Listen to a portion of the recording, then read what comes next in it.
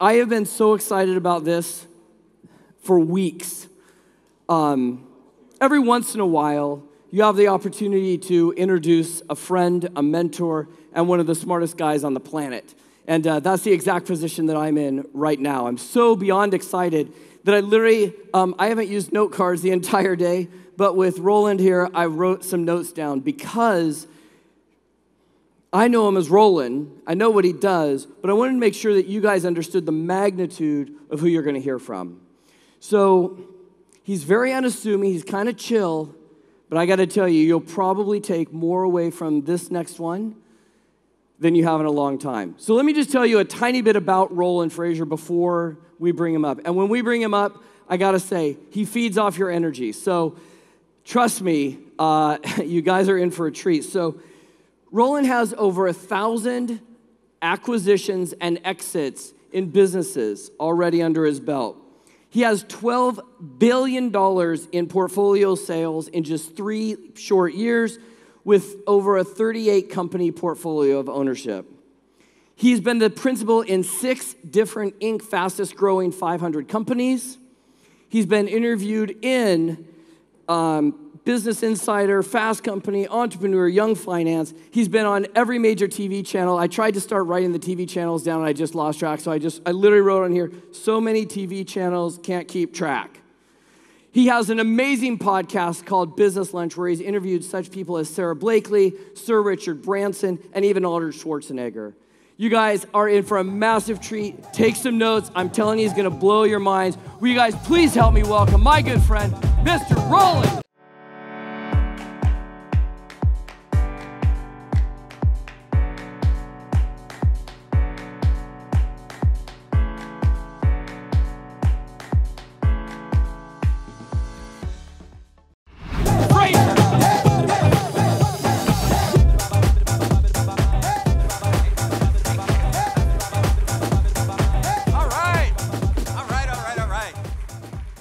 Guys, thank you for hanging out until this late in the day and being awake. Hey, nice to see you. And I'm very excited to get a chance to share with you because these guys at Wealth Accelerators are like, this is the nearest and dearest thing to my heart, because one of the things that I think is a mistake that I see again and again that people make is that they focus on building income and they never really think about wealth. And when income is great, but usually income is a dancing bear situation. Now, I know you guys are focused on passive income, and passive income is fantastic. It still requires some management and some maintenance, but it also can help you with wealth. And so what I wanted to share with you when I was thinking about what to talk about was, what are the most radical wealth accelerators that I've experienced that might be something that you can use? So, are you guys interested in hearing about Wealth Accelerators? I'm in the right place? Okay, all right, good. So let's talk about that. Just to give you a little bit of background on me, I've been doing this for a long time. Some people say I'm old. I say I'm just still learning. But there have been 5 real big learning opportunities that I've seen through the decades. In the 80s, I was doing leveraged buyouts. Leveraged buyout is where you use the debt, or where you use debt against the assets of a company to pay for it, where you don't have to come out of pocket with any money. And I saw these guys at firms like Kohlberg, Kravis, and Roberts that were doing it. We ended up selling companies to those guys, but it was really cool. I was like, you can actually acquire a company without spending any money, using the assets of the company to finance the acquisition. This is pretty cool. Then in the 90s, I got a chance to do a lot of workouts. So I was like, okay, so I know you can finance companies without having to spend any money or have any money. And there's other people who have already put a whole lot of effort into something, but they just made a couple of mistakes. Maybe there's some challenge with their model. Maybe there's some challenge with the people that they had that weren't like ready to do it, or maybe there's a challenge with the offer. But you can make a little change in these companies, and then when you make that change, big things happen, and you're able to work out the challenges that existed before. So then going into the 2000s, there was the dot-com bust, and everybody was afraid that the world was going to end because of this thing called Y2K, and I had a chance to do a lot of turnarounds of companies there. So I'm like, okay, well, you can also take a company and not have to go through all the hassles of creating everything to make it go, and then just turn it around because, again, they've just got a few things wrong. So many opportunities exist because people have just a few things wrong. And so you don't have to start everything from scratch.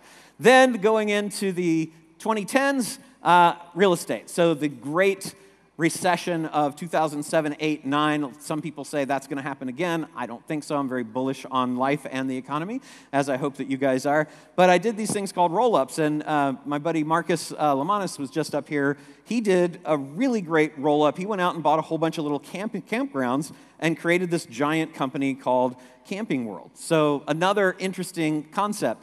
Now I'm focused on acquiring companies using a combination of all these strategies with no money out of pocket.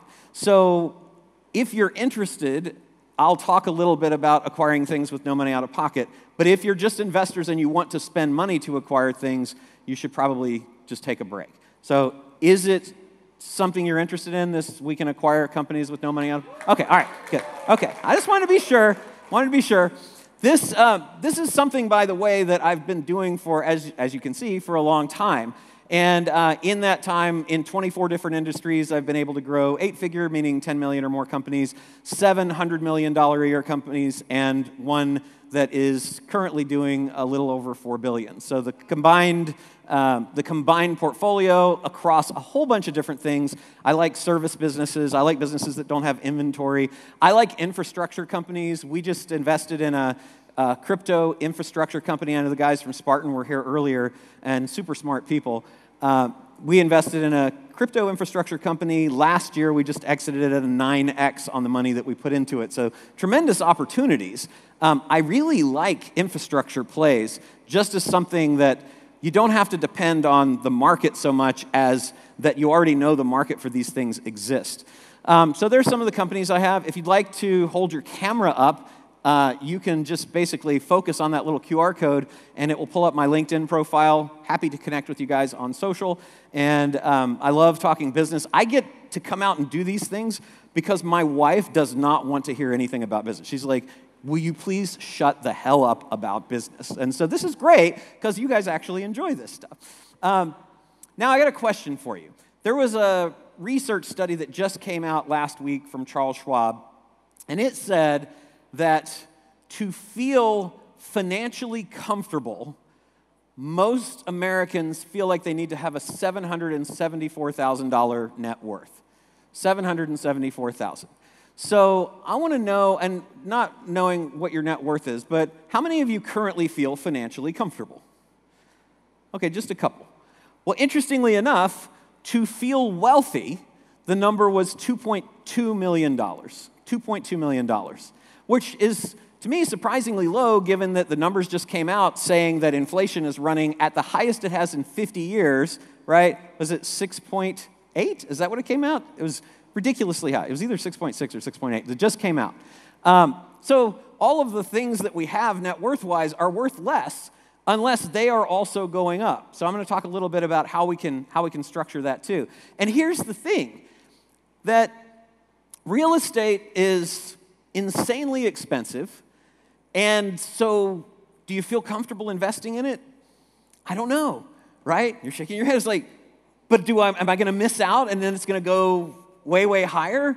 But interest rates are going to go up. The Fed has said as long as inflation's happening, they're going to continue doing these 0.5 interest rate increases, which means that fewer people can afford real estate, which means that it should make the price go down. But wait, there's not enough houses because Blackstone says there's 5.7 million houses that we're short right now, and you can't get the lumber and all the stuff to buy them, and the talent to build them doesn't exist. It's like, what the heck do I do? I should buy Netflix. Oh, no, wait, it's down 70%. I should buy crypto. No, crap, that's down too, right? How do you know what to do? To me, you have to have a model, and you have to have a model that works kind of through any of the crazy economies that you might see. We haven't really seen something like we've got right now because there's so much craziness, and employment is still working fine, right? It's like you can change jobs apparently and average 12% increase in your salary. And now the new logic is that you should change jobs every 18 months. My argument's going to be you should never have one. And so we'll talk about that and how you can do that. All right? So let's talk about some of these wealth accelerators. So I want you to start by thinking about, well, where am I right now, and where do I want to be? Where am I right now, and where do I want to be? And I'd really like for you to think about it, and I would encourage you to write it down so that you can take this, because Peter Drucker said, what gets measured gets managed. If you are not measuring your net worth regularly, not obsessively checking your stock portfolio or your crypto investments, right? But if you are not really measuring it, then you can't manage it. So once you know where you want to be and where you are, we know that the difference between the two is the gap. So how can we fill the gap? How can we fill the gap? Well, we can work, we can save, or we can say, how do I do this so much faster? How do I do it so much faster? So what are the three main accelerators that will help you do that? The first one is effort, right? You know, you can, and we'll talk about specifics, you could just work harder. That doesn't sound terribly exciting, but that can accelerate. You can also say, well, I'm going to have good investments, even though I'm not exactly sure what to do right now. And then last but not least, you can say, well, I've got relationships, and I can use these relationships. And so if you take all of these accelerators and you throw them into a model, then you come up with a thing that I've used for decades now that has performed throughout all of the craziness. I think we've had 47 recessions in the last 100 years. 47 recessions. What? That's crazy, right? So what works through all these things? So my model is basically, if we look at our efforts, and we look at our investments, and we look at our relationships, and how they interact with each other, what can this do for us? Because a lot of us will focus on effort that we can use to generate income, or we'll say, what can I invest in that will help me build income and or wealth? But we don't really think about, how do relationships impact that? How do relationships impact that? Well, the first thing is that if you've got good effort and you've got good investments, then that's going to increase your return on effort, right? Because you're going to clone little mini-me's, and they're going to be out there earning you money. And hopefully they're earning you money passively. And again, I think you have to manage everything, but that's the first part. But then when you combine your investments with relationships, you're going to get more leverage, because I'll tell you what, the reason that we're able to get in on deals that Andreessen Horowitz and A16 and all these venture people want to get in on that are not open to the public is because of the relationships we have. I'm an advisor on a fund that invests in those kinds of things. Therefore, I have access to that.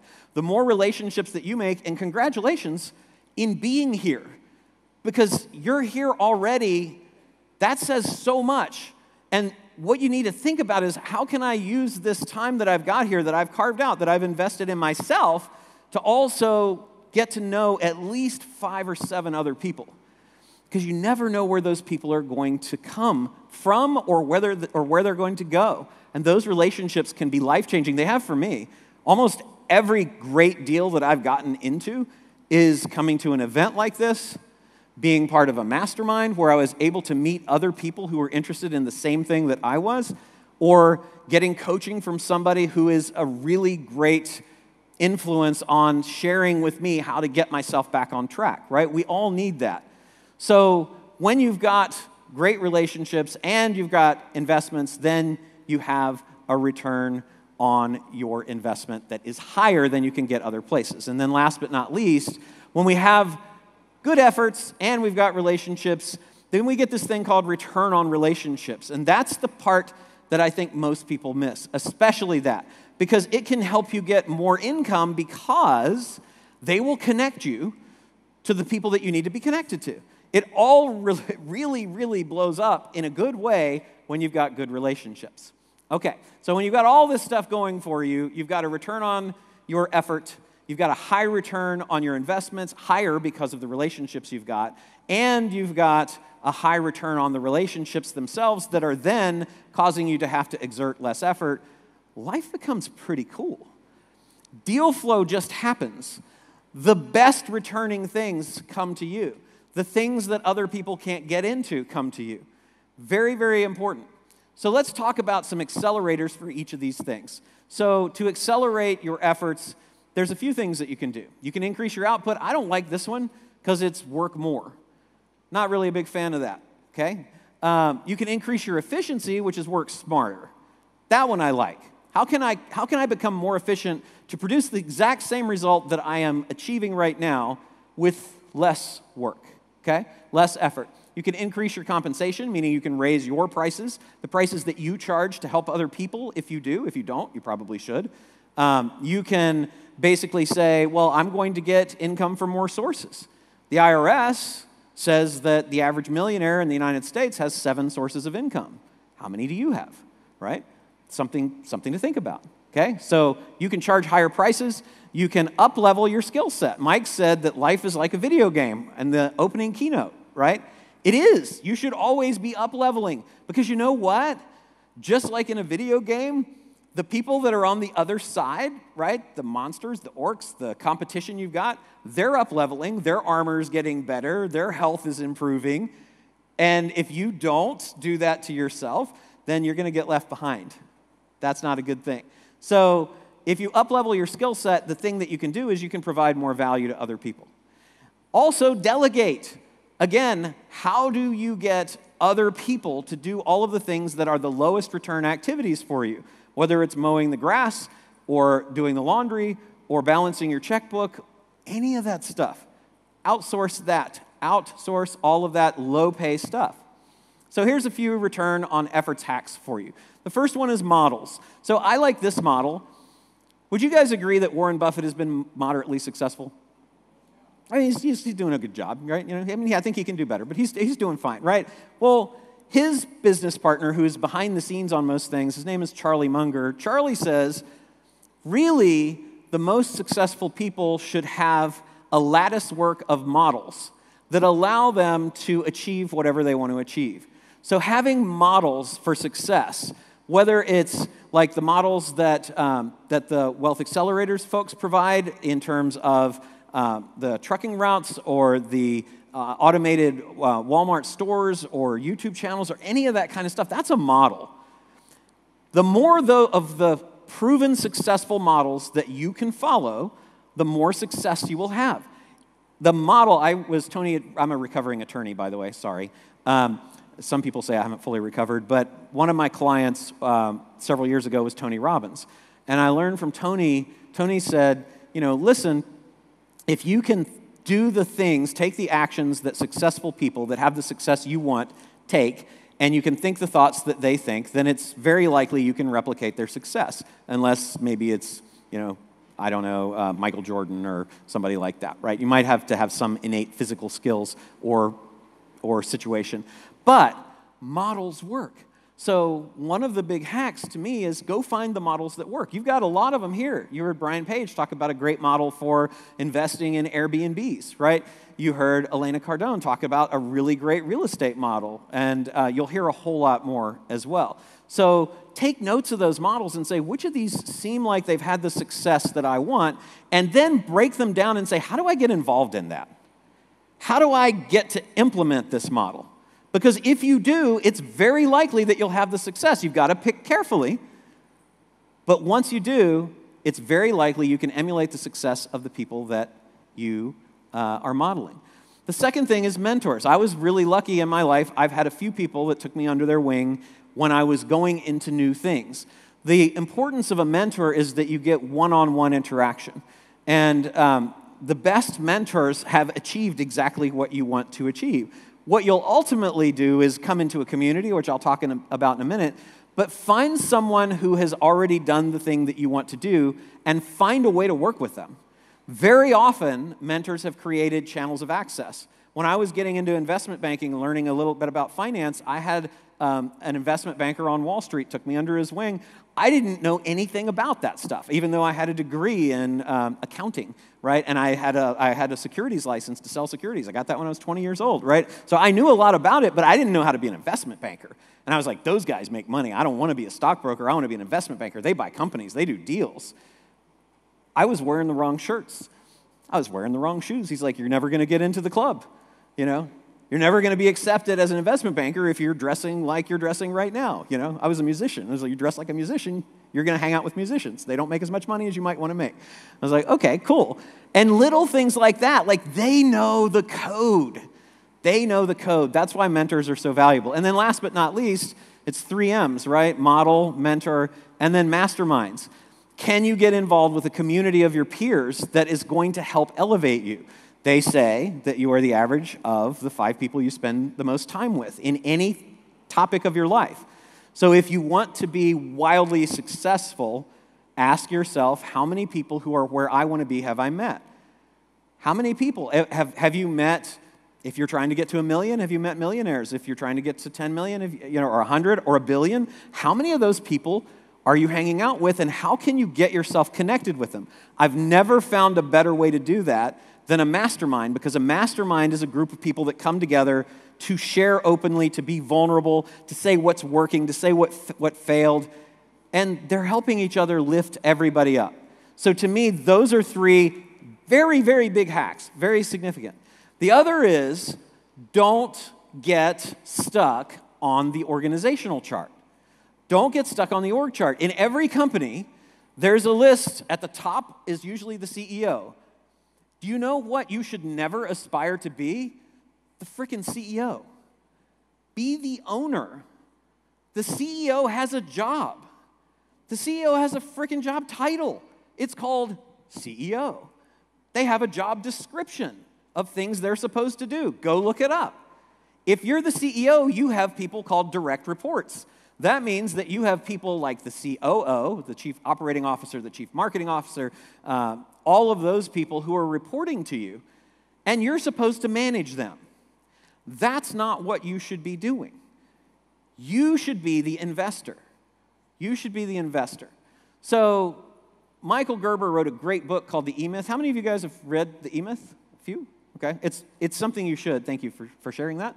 It's something you should definitely read or listen to, because in it he says that most people work in the business. They open the shop, they sweep the floors, they're wearing several hats, and they're doing the work of serving the customer.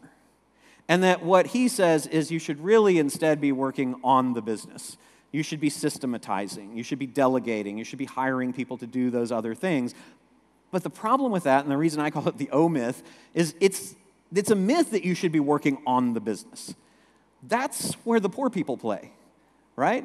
No offense, but that's it. If you're cool with that, that's great. But if you want true wealth, you want to be above the business. This is a magical time when you're no longer saying, how are we going to sell more of those widgets? How are we going to do more volume there?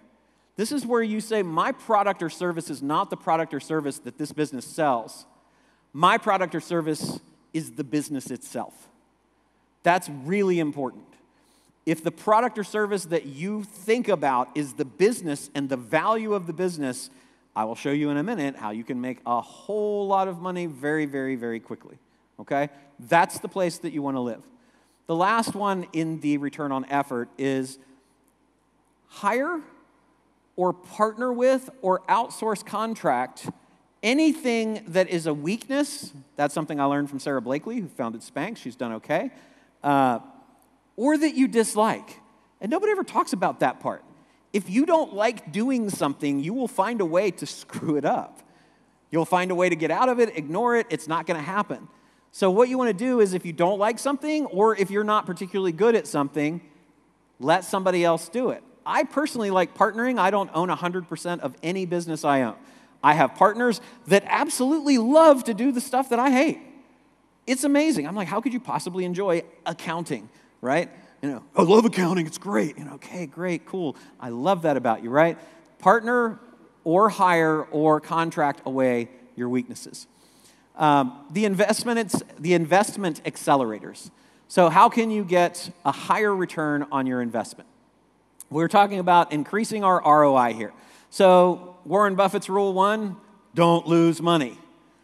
Don't lose money. Wealth preservation, right? How do you do that? Well, you figure out, how can I decrease risk? How can you decrease risk? Well, one way that I do it is, I know that if I buy a business, I already have a history of what it's been doing. I'm not doing a startup, which has a 90% chance of failure. I am literally buying something that already has proven itself over the past, let's say, 10 years, that it makes this much money and is growing at this rate and it already has everything together. That's a big decrease in the risk because I know when I close my deal on that, as long as it's professionally managed and not owner-operated, I know what return I'm going to get. It's already set.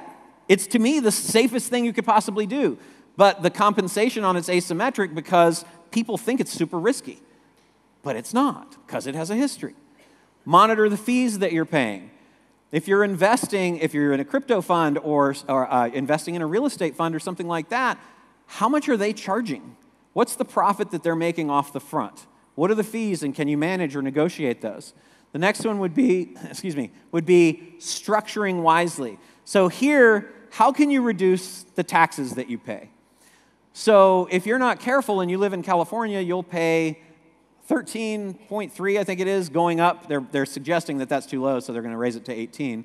You're going to pay 18 or 13% taxes that somebody that lives in Texas or a tax-free state is not going to pay. Now, that might change where you live, but if you ask my attorney friend, Grant Teeple, he'll tell you, why don't you just establish your structure in that place? There's a whole lot going on right now in Congress about companies like Apple and Google and Facebook that have structured their organization out of the country, like the headquarters, so that they can pay no taxes, and they've got hundreds of billions of dollars sitting out there they haven't had to pay taxes on.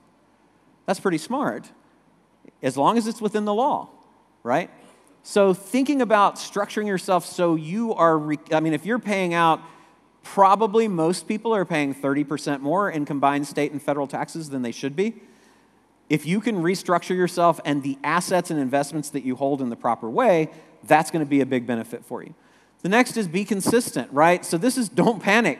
This is the worst time to sell. Has anybody here panicked and sold and is willing to admit it ever? None of you have done that. It's shocking because the market does it all the time, right? So good for you. The other thing you can do is DCA, right? Dollar cost average. Dollar cost average. Also buy low. How do you buy low? You buy the dip and you find motivated sellers. Motivated sellers are the people who are panicking because they think the market's going to fall even further. Or they're people that own businesses that for whatever reason don't think that they want to continue to own them. Those are the people that you want to buy from because you'll get the best deals and then increase your returns by adding more value. We acquire multifamily dwellings, big apartment complexes, and then we know that we can add the value. So we buy them based on the value of where they sit today, knowing that if we just go in and put some paint on and change some carpets and maybe build a tech package and some other stuff, that we can dramatically increase the income because we can raise the rents in those places because they're significantly nicer. So we'll appeal to people who are willing to pay more. When we acquire a company, I know in advance that I can go in and say, this company hasn't raised its prices in the last 3 years. Amazingly simple solution. Most businesses don't think to raise their prices. I know we're all saying, well, a lot of them have lately, but still a lot of companies, especially ones that are owned by baby boomers that they've had for 10, 20, 30 years, they just didn't think to raise prices, or they didn't feel good about it. So adding additional value. So a couple of hacks here. One is exiting a company. So how can you get years of income in a single year? Most companies sell for a multiple of their profits, a multiple of profits. So let's say that a business sells for, well, I'll show you in a minute, but like to private equity, businesses right now are selling for an average of 15 years profits.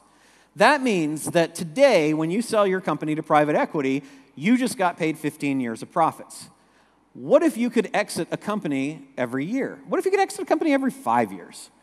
Then every 5 years, you'd have an extra 15 years of income that your counterpart that didn't do that did not have. To me, this is really important, really, really game changer for you. If you can get a company that you can sell, and let's say the multiple is 15, because that's the current private equity multiple. If you can sell that company in 5 years, and most private equity companies like to sell within 3 to 5, some of them have longer time horizons. That means over 20 years, you would have exited 4 times. 4 times 15 is 60, meaning that over that 20 years, you would have achieved 60 years of income plus the 20 years of income you got. Effectively, you would have 80 years of income. Somebody that held on to that company would have 20. That's a game changer. That's a game changer. I exit, on average, about 4 companies a year. So think about that. So in 1 year, I'm 60 years ahead. In 1 year at a 10, I'm 40 years ahead of the person who's not doing that. That's a big deal. So take a look at it on the chart, because if you were to buy and hold and receive a 7% average increase in income on a business, and you were to hold it for 16 years, at the end of the day, you would have about $9.6 million you would be walking away with. But if instead you did what I just said, and you exited every 3 to 5 years, same deal, same return, same exit multiple, you walk with $26.6 million. That's a big deal. That's a big deal. Acquiring businesses for no money out of pocket, how can it be done? I do it all the time. Let's talk about it, how you do that. There are 3 crises that are going on that really make this possible right now. Baby boomers are aging out. There's about 50 million baby boomers that are retiring over the next 10 years. 12 million of those own businesses. That means that there are 4.5 million businesses that are going to transition ownership worth about $10 trillion over the next decade. Lots and lots of people, because you know what? These baby boomers have successful businesses that are boring, like car washes and, small SaaS companies and things like that. And their kids are going to be Instagram influencers. They don't want to run a car wash. That's not good for the gram, right? Car wash, yay, no. So the problem is that there's an overcapacity then of these people who want to sell their businesses but can't. In fact, only 20% of the businesses that are listed for sale actually end up selling. That means that 80% of the people that would like to sell a business can't. Now, a lot of those people move into this crisis 3 and they just close the business. And on top of that, a lot of businesses simply fail. Every year, 6.5 million businesses start up, 1.6 million fail, right? In fact, 90% fail over the first 10 years that they're in business. So that means only 10% of businesses survive the first. And no matter how smart you are, you still have a pretty high failure rate. The people in Silicon Valley, with all the attorneys and investment bankers and everything, they fail 75% of the time. People who have a successful track record of opening and having a business be successful still fail 70% of the time. I don't like those odds. Do you want to fail 70, 75%, 90% of the time? Or do you want to just go and maybe buy the businesses that already got through all that have been around, and have a 90% chance of success? That's a pretty big swing. So you want an unfair advantage, acquire a business that already has gone through those challenges. Why do they shut down? There's a lot of reasons. They're not bad businesses. A lot of people say, well, they shut down because of money, because they're not making any. Not true. A lot of the businesses that close or can't be sold are very profitable, but maybe the money isn't enough to motivate that entrepreneur to keep being in the business because they've already made their lick. They're already good. I've got partners. It's very frustrating for me. I've got partners that'll tell you, man, I'm good. I'm already rich. I don't need any more money. I don't even understand what they're saying, right? What the hell are you talking about? So why would you buy versus a startup? Less risk, more financing options, about 220 for acquiring a business versus about 10 for not. They already have recognized brands. They already have customers and sales and profits and employees and systems and suppliers and all the things that a business needs to run, that if you were going to start one from scratch, you would have to figure out, which is why 90% of them fail. In fact, 600,000 roughly businesses every single year just shut their doors, right? And I mentioned money as one of the reasons, but there's a lot of others, right? There's relocation, retirement, health, death, challenges that they might have with partners. Maybe they're going to get divorced. Maybe they suffer, as I do, from shiny object syndrome. That business looks good. My business that's making money is boring as hell. But that business that's probably in all kinds of trouble, that looks interesting, right? Health, divorce, all of these are good reasons that people might want to sell. Now, these are your motivated sellers. These are where the best deals are going to come from. These are why you can do deals with no money out of pocket. Also, the market is pretty giant. At any given time in the United States, there's about 2.1 million businesses that are for sale that could not sell. They want to sell, but they couldn't. I don't know how many people are in this room, but that's a lot of businesses that each of you can buy without ever falling over each other, okay? There's truly an unlimited, untapped opportunity here. If you're expanding an existing business, there's lots of things you can do. I use a thing called the acquisition wheel. So how many of you own businesses? Okay, awesome, great.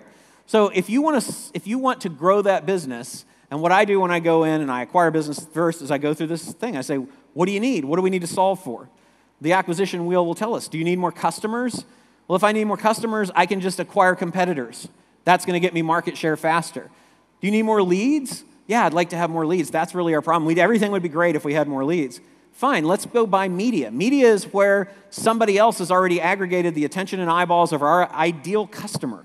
If I buy that media, Casey was just telling me that he's acquired, I think he said 10, but it might have been more, meetup groups. And from that, he fills all of his events because he has unlimited leads. He found people that had already aggregated the attention and eyeballs of his ideal customer. We buy Facebook groups, we buy LinkedIn groups, we buy Instagram accounts, we buy YouTube channels, we buy podcasts. If you want to have increased capability, and hopefully this is going to go, well, I'm afraid to touch it, but I'm going to do it. Okay. If you want increased infrastructure, increased capability, you need teams that you don't have right now, then you can do something called acqui-hiring. You go find somebody else that's already got the team that you want, that's already got the sales force you want, the dev team, whatever it is that you're missing in your business, and you acquire that business to acquire that team or those resources. Maybe they've got great SOPs that you don't have and you would like to have. Then that's how you do that. Maybe you need higher average order value. You want each transaction that a customer has with you to be for a greater amount of money. Great, you need more products and services to offer them. So you go and acquire products and services. And these can be assets or whole companies. Maybe you want more lifetime customer value. Well, one of the easiest ways to do that is to identify companies that have recurring revenue, monthly or annual recurring revenue. So the auto ship, the lawnmower, the lawn care maintenance contract, the computer service agreement, all of those things, right? That'll get you higher lifetime customer value. Maybe you need more profit. Well, then just acquire up and down the supply and distribution chain. That's called vertical integration in the investment banking world. Let's just buy the people that we're already paying a profit to make the things that we sell to somebody else. Or let's buy our affiliates or our distributors that are making profit when they sell our stuff. Let's just go DTC, direct to consumer. Or maybe you need more innovative products. Maybe it's like, well, man, you know, our products have been around for 30 years. They're kind of tired and old. So I can acquire a company that has all the customers and everything together but doesn't have new cool stuff to sell them.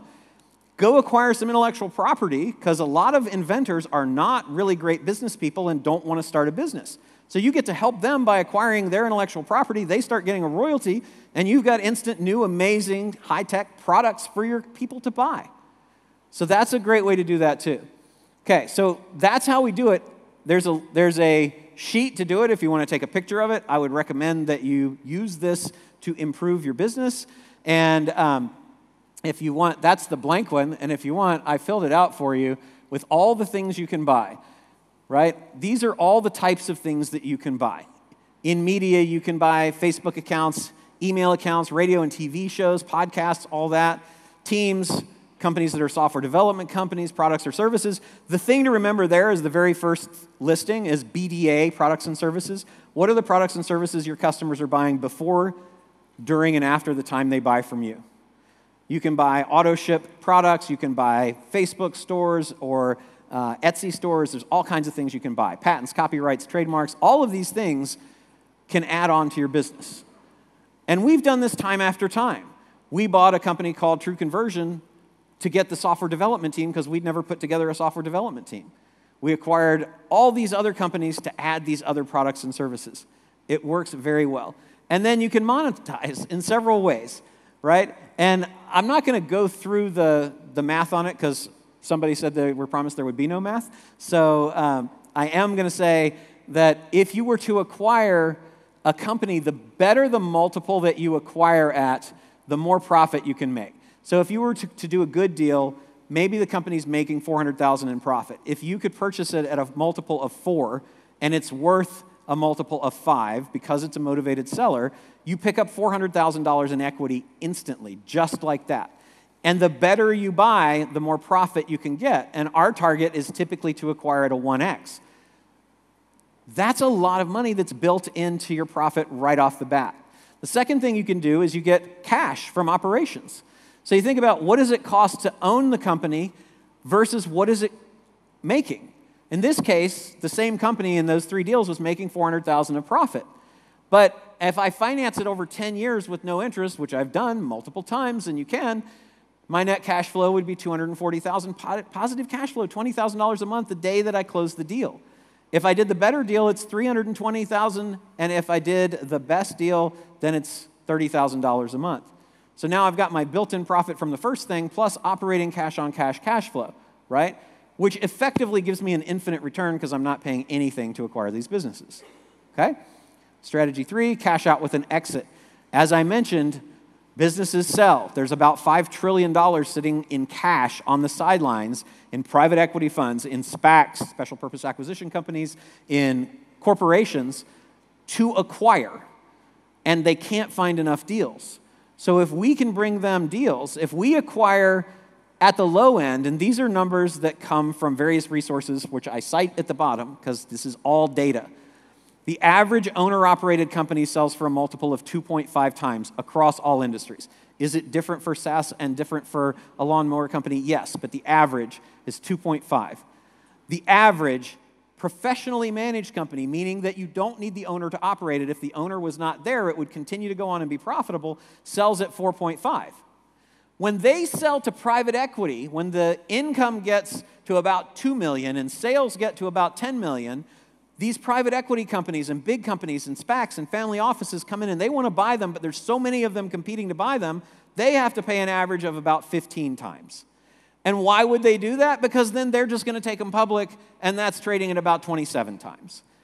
Everybody wins, maybe except the last person in the retail investor, right? Sometimes they win too, okay?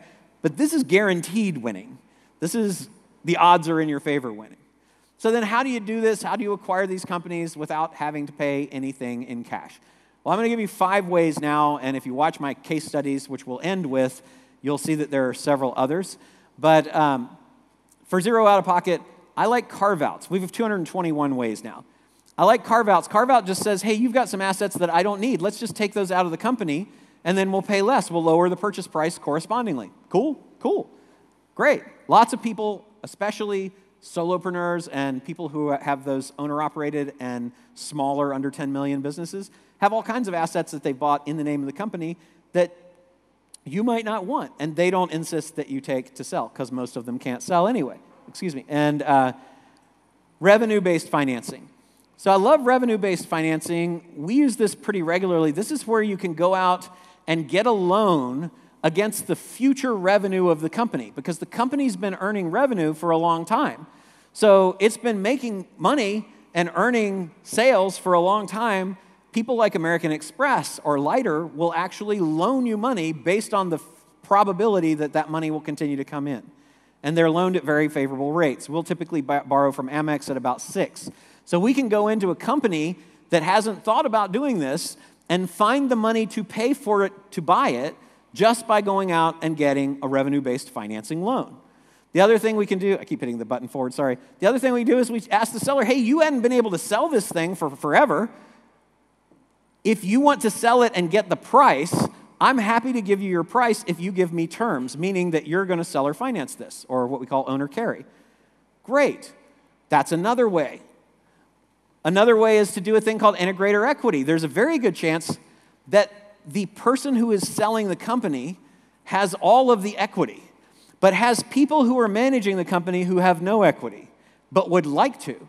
So if we give those people the opportunity to buy some of the equity of the company, let's say we need 20% cash down, but we don't want to come out of pocket 20%. Well, if we go to the manager and the marketing director and the head of operations and we say, hey, how would you like to have a chance to come in and own part of this company? we're going to make 20% of it available to you guys. They then hit their IRAs, their crypto accounts, their savings, their friends and family, their house, all of those things to come up with the money to buy into the company. Now they're going to stay forever. They're going to work 3 times as hard, and you just got your 20% down payment, and 80% of it's probably being carried back by the seller, or one of these other things. Like I said, to me, they stack like Legos. Or you do an earn-out. An earn-out says, you want this much for the company because you say it's going to perform like this. I'm not sure it is, but I'm willing to take your word for it, and therefore, if it does, over the next 2, 3, 4 years, hit the numbers you say it's going to hit, then I'll pay you the extra money. That's an earn-out. So all of these just stack on top of each other to make it possible to acquire these companies without having to spend any money.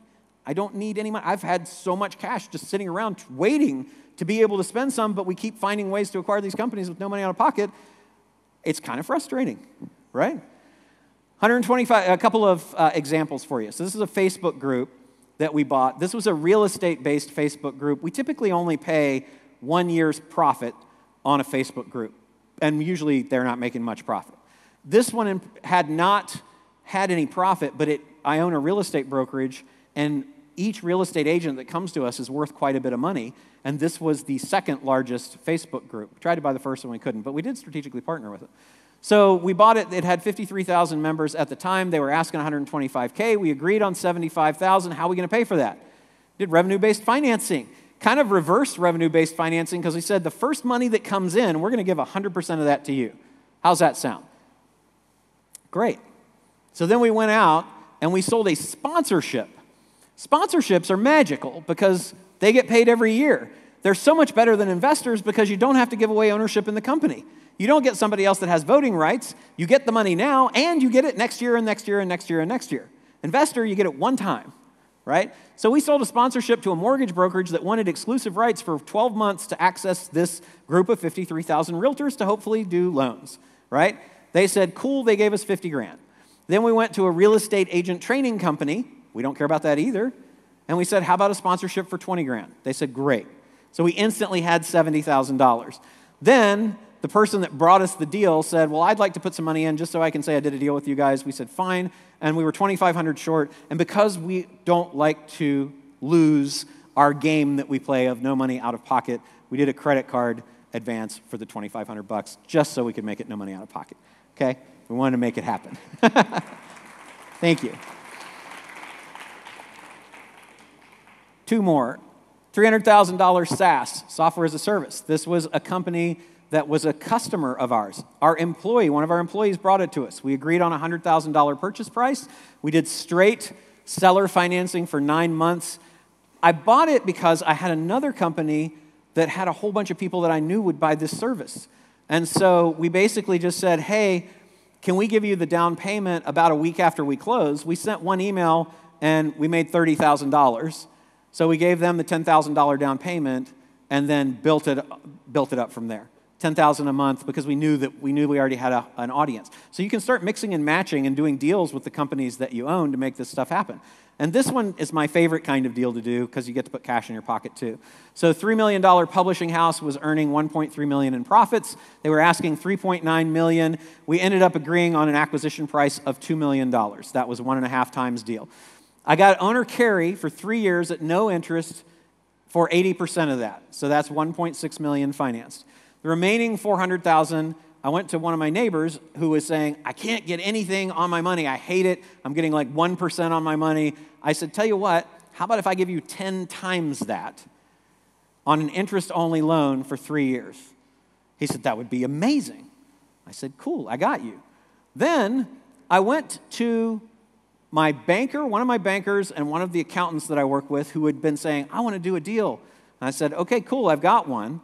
I sold them 20% at the company, but not at my 1.5 valuation. I sold it at market value, which was 3. So I got $800,000 from them. I paid off my buddy the $400,000. Remember, he was going to get paid off in 3 years. I gave him $40,000 in cash to say, here's a year's worth of interest for being able to use your money for about 30 days. How happy was he? How many people did he say, man, I did a great deal. I got paid effectively 120% on my money because it was 10% for only a month. And then I put $360,000 in my pocket. Now, I did only own 80% of the business after that, but I got 2 super great employees who had significant skin in the game. This is how you do no money out of pocket, okay? And I'm going to rush through I'm going to ask your permission. I can stop here. I'm out of time, or I can give you the last bits through the relationship accelerators, but it'll be quick. Go? Okay. All right. So relationship accelerators. The way that you do that is, how can I solve problems? You ask, how can I help? Every single person, the last thing I say is, how can I help? What can I do for you? Make connections. Introduce people to your networks. Do it immediately. Text people together. The value that you will add is just so huge, and people will remember that.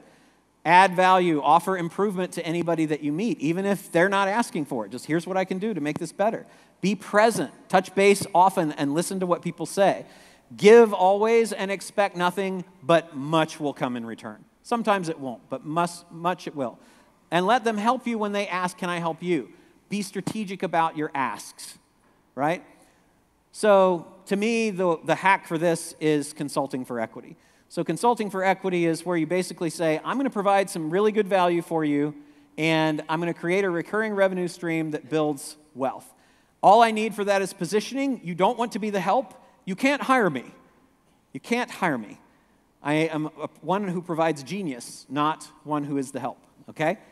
Pricing is a fee into equity. I charge 25 grand for 4 hours. I've done about 100 of those in the past 2 years, and about 1 in 4 of those turns into an equity deal. So I'm getting paid to vet deals. Pretty cool. And you can do that too.